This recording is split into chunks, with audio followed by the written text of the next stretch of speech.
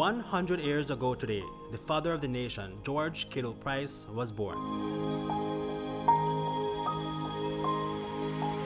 He grew up like most of the children of his day under colonial rule, where there was no electricity, little, if any, running water, no modern plumbing, and none of those basic things we today take for granted.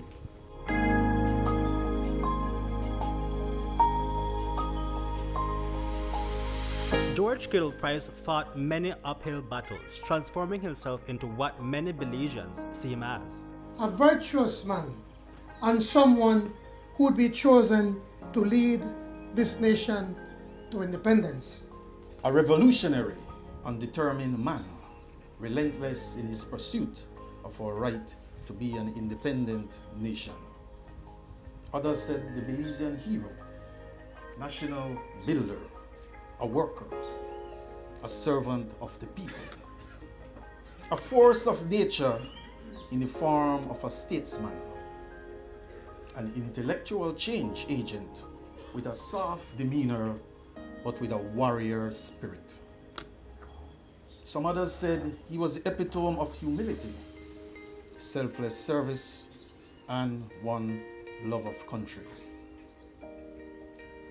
I was amazed at one who said he was a lion, a true servant of the people. Another said, beloved father to our beautiful country, Belize, and our people. Since the passing of Price on September 19, 2011, the leadership of the People's United Party has been gathering at his resting place, the Lord Ridge Cemetery, where his life would not be mourned, but celebrated.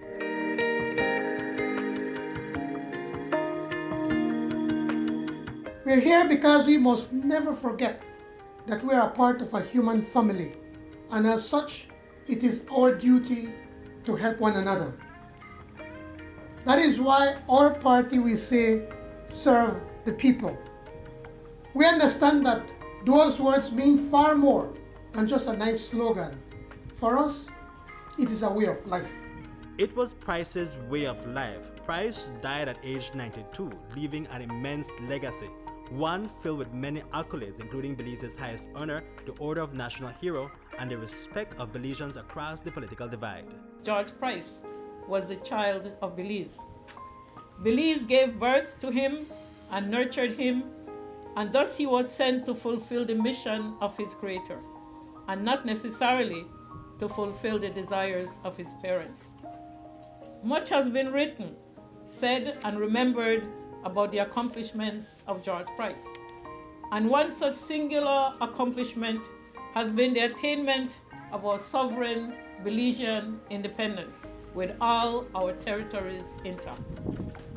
Under his leadership, Belize experienced the introduction of universal adult suffrage in 1954.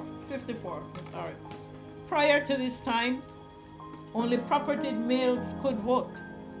Today, every adult Belizean, 18 years and older, has the right to exercise his or her vote. A remarkable achievement by a man missioned to serve his Belizean people. Then there was the achievement of internal self-government in 1964, which would serve as the precursor or forerunner to what would become Mr. Price's most coveted achievement, the attainment in 1981 of our Belizean political independence.